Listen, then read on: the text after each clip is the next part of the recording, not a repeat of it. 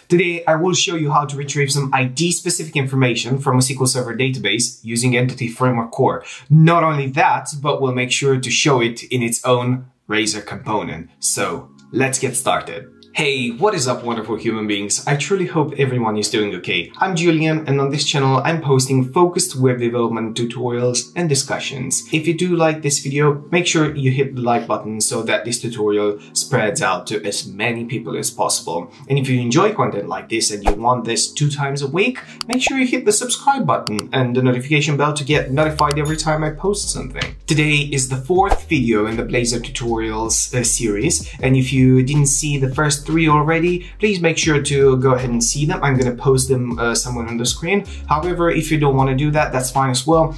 We've got the code already in the description. Go ahead and GitHub, it's completely free. Download it, and then everything done so far is in the before folder, so you're up to speed to everything that we've done so far. Today, we'll retrieve some ID-specific information from our SQL Server database using Entity Framework Core. We'll create our own recipe details page, Razor component more specifically, and on page load we'll render all that data from the database on the page. So let's get coding. Okay, so the first thing that we're going to need to do is to create a new recipe details Razor component. So if we head over to our solution and go ahead and expand the RecipeManager project, and then the pages, and then the recipe folder, and then right click on the recipe folder, add a new folder, new Razor component. I'm just gonna go ahead and delete this. New Razor component, and call this recipe details. You can also call this recipe edit, but I'm just gonna leave it, or you can call it anything you want, basically. Okay. And then the next thing would be to add a page directive. Okay, so this would be done at the top of the page with an @ sign at the beginning. So if you remember from the previous video, we did the same for the recipe list page. So page and then double quotes, and we're gonna give this a root of recipe and then open and close curly braces, ID with a type of integer. Okay, so what this is saying is from the home, the root of our web app, then /recipe/ and then the ID of the recipe, and we've enforced the ID of the recipe to be an integer. Okay, the next thing that we'll have to do is basically, let's just quickly add this parameter here, because to be able to add a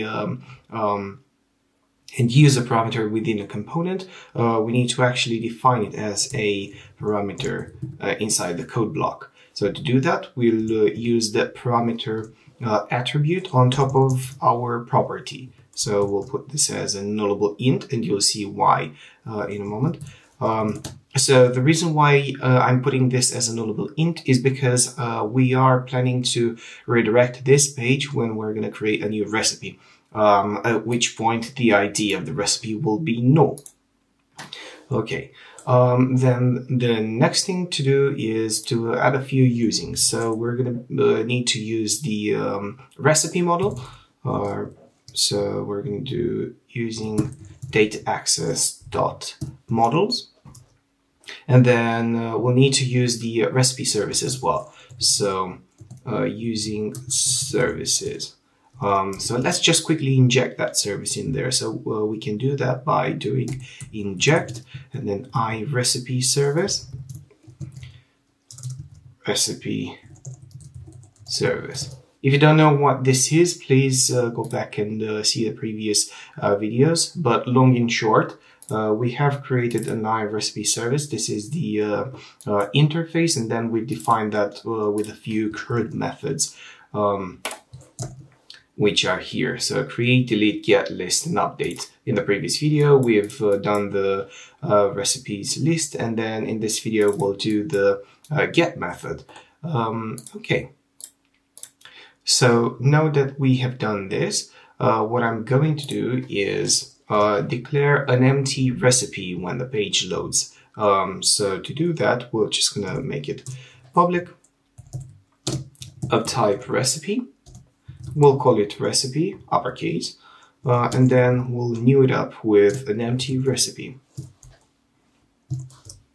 Oops. Cool, that's it. And then on initialized async is a method provided by Blazor that we can override when the page basically initializes. So to do that, we do private override, and as soon as we type space, it's supposed to open up the IntelliSense. Sorry, not private, it's actually protected. That's why the IntelliSense didn't trigger. Override and then space, and then we've got a bunch of methods. So I'm just gonna choose on initialized async. So I tabbed that in order to have this snippet generated for me. Okay, so I'm gonna make this asynchronous. Otherwise it will error, and then I will define the recipe. Actually, I think it's best if we check if the ID has a value. So ID is not null, and if it's not null, it means that we've redirected to this page with a recipe ID. So we want to see a recipe, and we can just define or redefine, better yet, the recipe with the recipe gotten from the recipe service. So as this is as simple as recipe service.get, and we can pass in the ID. However, this is not going to accept it because it can't convert from from nullable int to integer. But as soon as we are in here, we've already checked that this ID is not null. So we're just going to put a value. Just make sure that you check before doing this, that you check that the actual value that you're trying to get is not null. Otherwise, this will throw an exception. The next step is to modify the get method inside the recipe service to actually return a recipe. And to do that is extremely simple.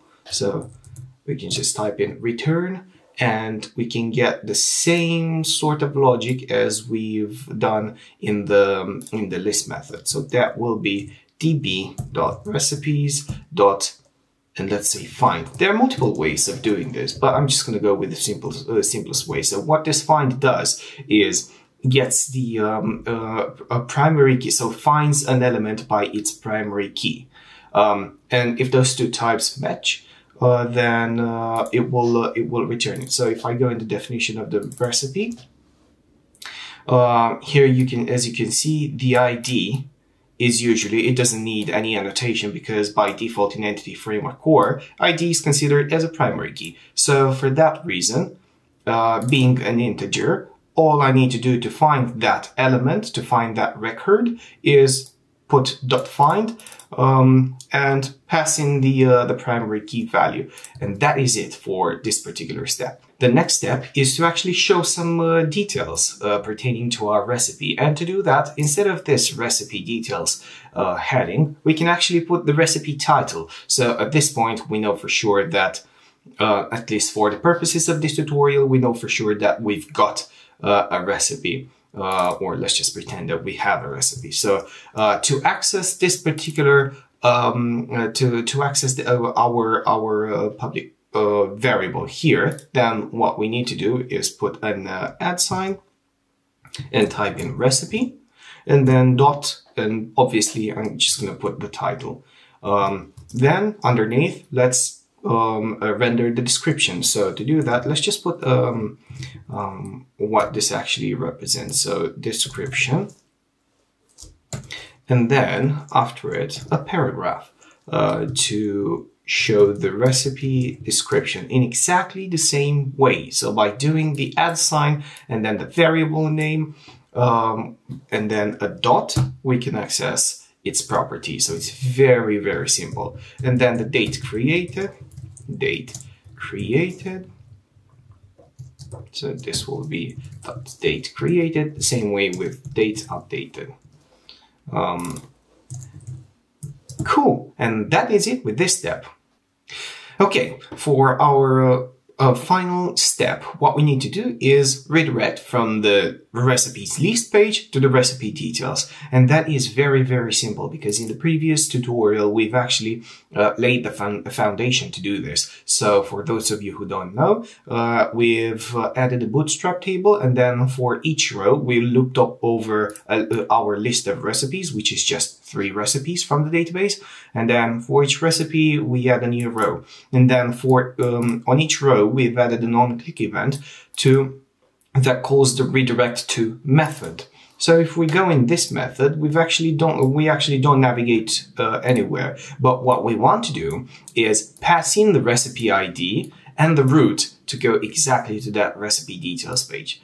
So to do that, let's just go ahead and make sure that we actually get the page directive, the correct page route. And then in here, what we need to pass in is the actual ID of the recipe. So recipe ID. And in front of this string, I'm just going to put a $sign so that C# knows that this is a variable. That's how you can interpolate variables inside strings very easily, by the way. Okay, cool. Yeah, in theory, that is pretty much it. So to run the app, I'm just going to go in the Package Manager console. If you can't see it, then go ahead and search for it in here, Package Manager console. And then I will put .NET, I will type in .NET watch run. That's it. And then hit enter. By the way, make sure that you actually save this before running it. Otherwise, you won't see any change. So getting back to our application, if we head over to the recipes list, then if we click on a row, we get redirected to that particular recipes page. So that's quite cool, right? We've got the title, we've got the description that it's specific to our records, they created and they updated. And then if we go back, let's just see the pizza recipe, and then we go back, let's just see the lasagna recipe, and so on. So as you can see, the route changes. So if we type in here 1, we head over to the burger recipe, 2, pizza, 3, lasagna, and so on. So that's it, guys, for today's tutorial. If you enjoyed it, then why not hit the like button? And if you like content like this, hit subscribe and hit the notification bell so that you get notified every time I upload a new video. If you've got any questions or suggestions, please make sure that you add them in the comment sections below, and I'll make sure to respond to every single one of them. Thank you very much for watching. I do appreciate your time, and until next time, stay safe.